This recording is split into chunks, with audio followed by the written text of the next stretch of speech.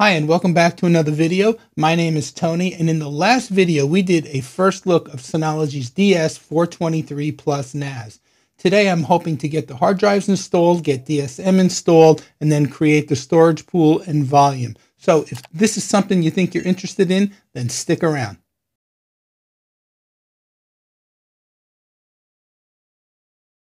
Okay, let's get the drives installed. Here is the DS423 Plus, and I have two 4 terabyte drives, and I want to thank Synology for including both of these drives in the review package. They have the Synology branding label on them. They are model HAT3300-4T Plus Series SATA, and at the very bottom of the drive, in small print, it says manufactured by Seagate. So let's get both of these drives installed in the unit. We'll start with bay number 1. Let's open up the bay by pushing on the top and then pulling out the tray. There are two side plastic pieces that have to come off the tray. Just push from the inside to pop them out. They help hold the drive in place. Once you have both of those out, let's go ahead and get the drive placed in the tray. Make sure it's in there nice and secure, and then just reinstall the two side pieces to secure the drive. Now this might be a little tricky with the drive in place, but you should feel them snap in.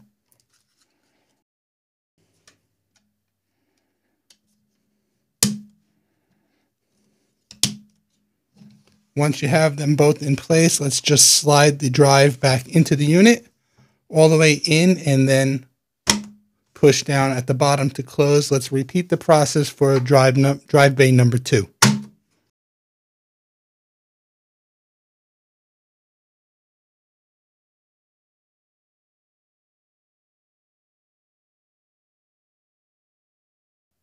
All right, now let's go ahead and go through the initial setup and install of DSM. So let's go ahead and get the NAS connected to the network. I happen to have an Ethernet cable handy, and let's go ahead and get the power plugged in. And I'll just reach around the front and turn the unit on. And we'll give the unit a few minutes to fire up. In the meantime, we'll switch over to the computer once the unit is ready to go, and we'll use find.synology.com, hopefully, to find the NAS on the local network. Okay, so the DS423 Plus has booted up. Let's go ahead now and see if we can locate it on the network using find.synology.com.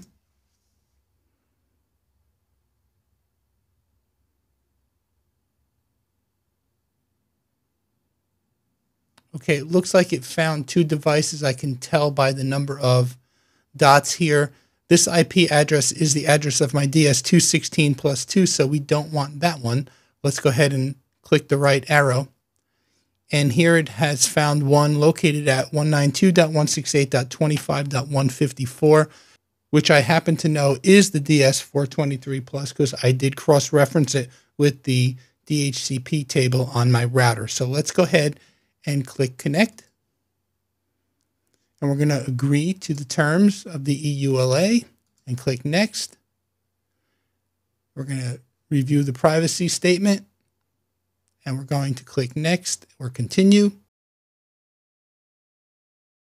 Set up your Synology DS423 Plus now. Let's go ahead and click on install.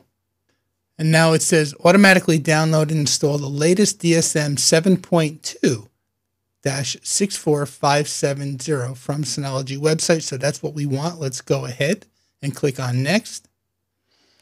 We do get a warning saying all data will be deleted on the two drives. We'll click the check mark and then we'll proceed because there's nothing on the drives anyway. They're brand new, and click continue.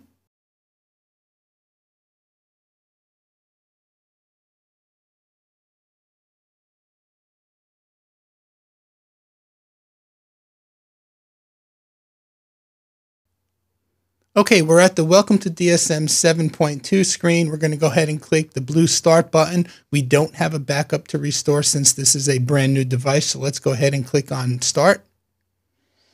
Getting started with your Synology NAS. Name your Synology NAS and create an administrator account. So we'll go ahead and we'll call this Lab DS423 Plus. And the administrator account will be Tony, and my usual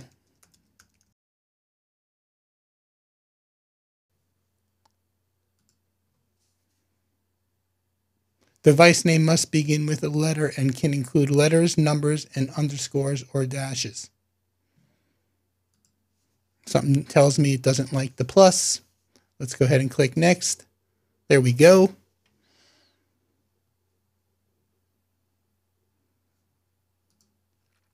Select an update option for your Synology NAS. So we have the option to automatically install important DSM and package updates, which Synology is recommending, automatically install the latest DSM and packages, or notify me when DSM or package updates are available and I will install them manually, and that's what I always like to do, but the choice is yours. Let's go ahead and click Next. Create a Synology account to receive more benefits. Well, since this is just a review unit, I'm going to skip this step, but you can go ahead and create it here. You could also create it in the system settings after the fact, and if you already have one, you can actually just use it to sign in here. But we're going to skip this step, and we're going to skip anyway. It just gives us a reconsideration message. Agree to allow Synology to collect data to improve Synology services. I'm not going to agree to this. I'm going to click Submit. Again, the choice is yours on this screen.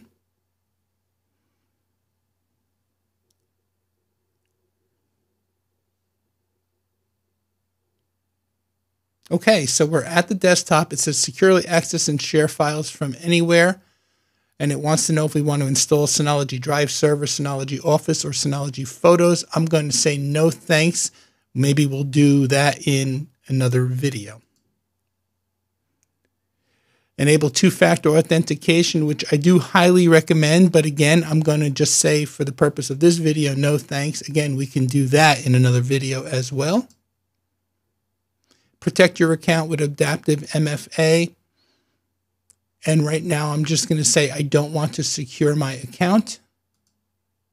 We strongly recommend enabling 2FA or adaptive MFA to protect your account from potential risks. Again, since this is a review video, I'm going to proceed without it, and maybe we can cover that in another video. So now we have DSM successfully installed, DSM 7.2 that is.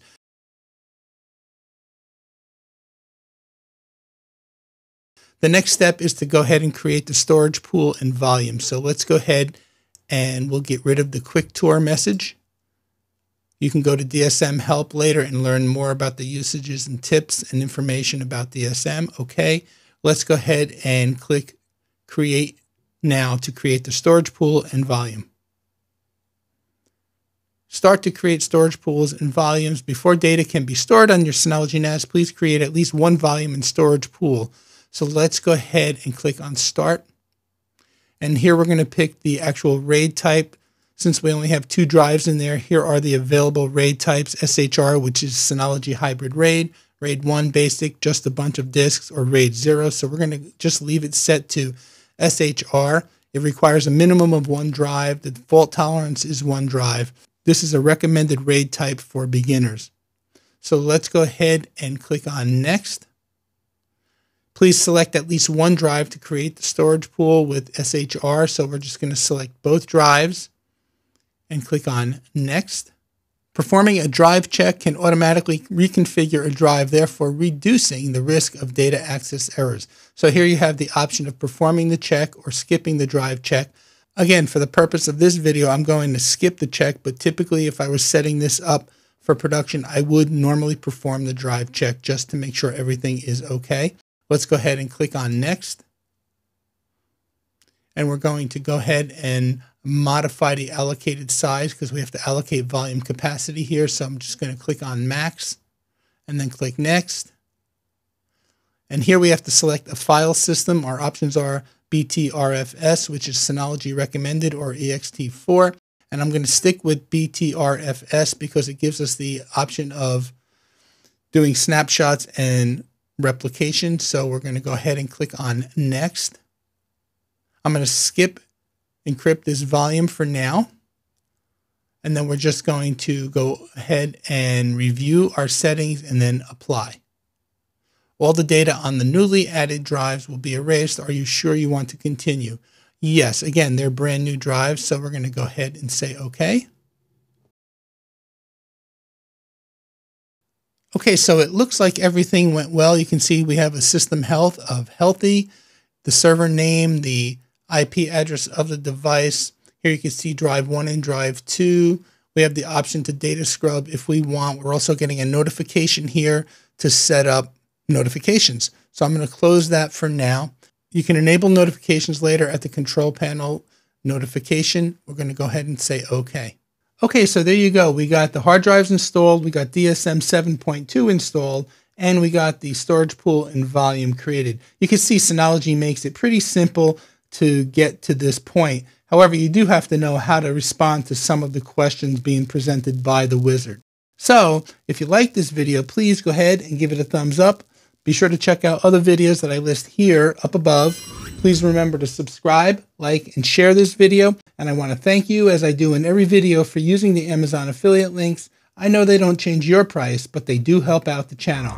Once again, my name is Tony with Quick Tech Solutions. As always, please stay safe. Thank you for watching, and we'll see you next time.